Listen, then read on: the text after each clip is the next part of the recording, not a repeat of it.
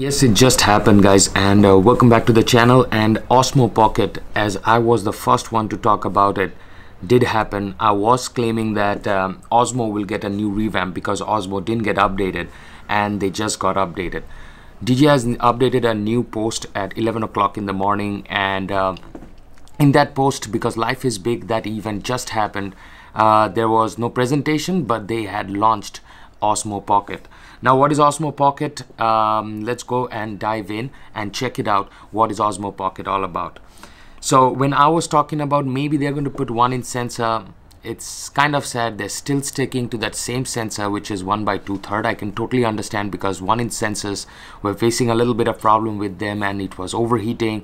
They do not want consumers to have that, so it's by 1 by 2/3 inch sensor. Now the thing is that when you see into the specs, you will see that this is a 12 megapixel camera. Should have done better. 12 megapixel was the older camera. Also the older Osmo was also 12 megapixel. So they kept the megapixels to be same. It's 12 megapixel. The lens, on the other hand, gets aperture 2.0. The older one, I do not think it was aperture 2.0, and the field of view was not 80 degrees. So they're getting a field of view 80 degrees and aperture 2.0. ISO for those creators is 3200, which means that 1 by 2/3 inch sensor with an ISO 100 to 3200 will not be good in low lights. So it will not replace the traditional vlogging cameras. It will not replace the traditional like taste of videography camera. It's somewhere in between. So not bad at all, because ISO 3200 you still get with an aperture 2.0, you can still do wonders.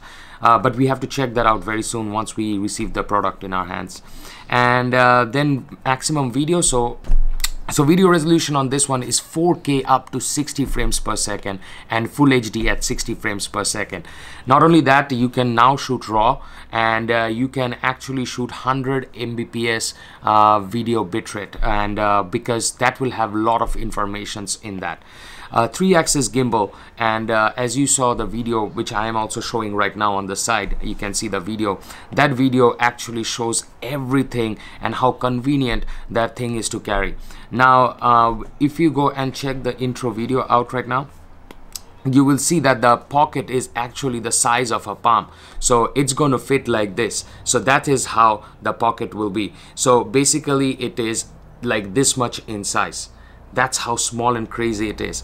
The good thing is that everything is dead. Forget everything, forget all the cameras, because this thing is on another level. You do not need a GoPro. You do not need like small cameras to shoot C rolls and D rolls. You do not even need your phone anymore to shoot videos. Why? Because this thing is got amazing 3-axis stabilization and better lens, better camera system, and I'm pretty sure this is a CMOS sensor, but let's go and check it out. Yes, it's a CMOS sensor. So basically you're getting all you need in a very tiny package.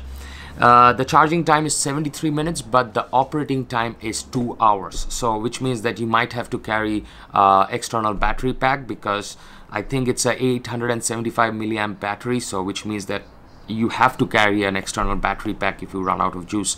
But is this good for filmmaking?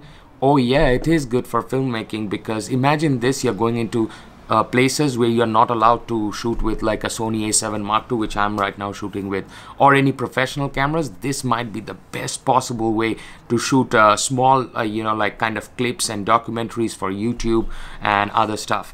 Now the biggest question is, a lot of people might be asking, does it take micro SD cards? Yes, it takes micro SD cards. As you will see right here, your max capacity of the micro SD cards is 256. If it's 4K, guys, make sure you're getting any memory card that read and write speed is around about 100 Mbps, because that 4K 100 megabits will be stored only on memory cards that support 100 Mbps per second. So I've got a picture of that. So something like this, which is SanDisk Extreme Plus, will do the job for you. Yeah, so the small screen in the front actually allows you to compose, and you touch that screen and that screen will allow you to do active tracking, something which was not present, and a lot of people faced problem with the Osmos. Amazing job on that face track and active track. And There is a new app which is called DJI Mimo. DJI Mimo is coming up also. It's probably, I think it's already there. You can drag around the subject and do active track. How active track will be, again, we have to test it out once Osmo Pocket reaches in our hand. And after that, there will be another big question, is that does it have an external microphone jack? Please tell me microphone jack. Yes, it has external microphone jack, which means that you can put this Rode microphone, which I'm having right now on top of my camera, on to that you know, DJI Osmo Pocket. Now, if you are not doing vlog style and if you're just traveling and you're just recording videos, it has two microphones built in. The one is adaptive noise cancelling kind of microphone. They're saying it to be noise curtailing microphones, but again, how it performs we have to see once it reaches. A very interesting thing, very interesting thing. Lot of accessories to be found, so you can buy ton of accessories with it, but the base of the Osmo is actually made out of magnet metal. So that magnet can actually sit on top of railings, on rods, and anything that's metal. So that's so innovative. Like, or why nobody even thought why DJI is so ahead of the game, because they're thinking of that small thing.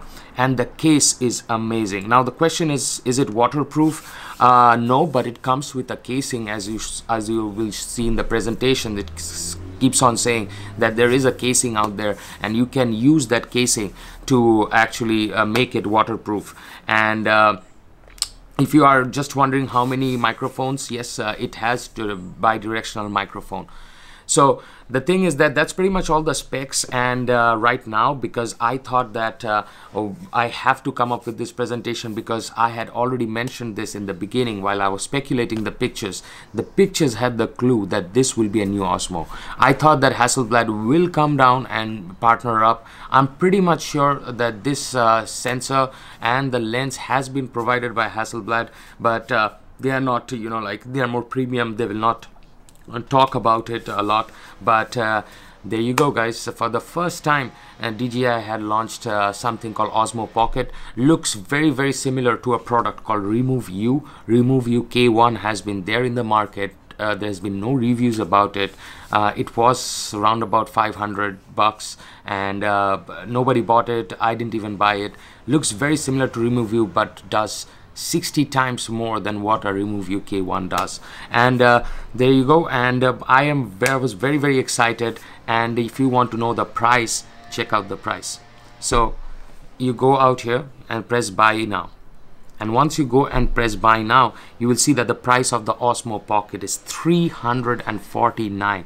That's how good the price is. Why? Because their previous Osmos were like $599. So people were like, should I buy this? Because it's $599 is already, but $349 is a very good price range. It's amazing job on that DJI. So there you go, guys. If you like the presentation, and if you think that I had presented the DJI Osmo event very properly and narrated all the main features that you as a consumer might need, do give me a big thumbs up and do subscribe to the channel. And we will try to get hold of this Osmo very soon.